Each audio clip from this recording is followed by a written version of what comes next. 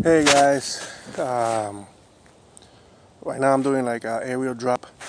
It's actually coming from the pole right here. I already connected right there, and it goes all the way to that pole right there.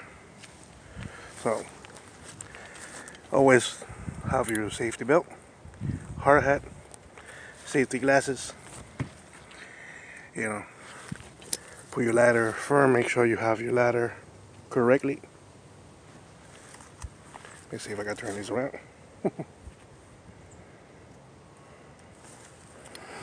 So remember that the ladder have to be set up in the L position.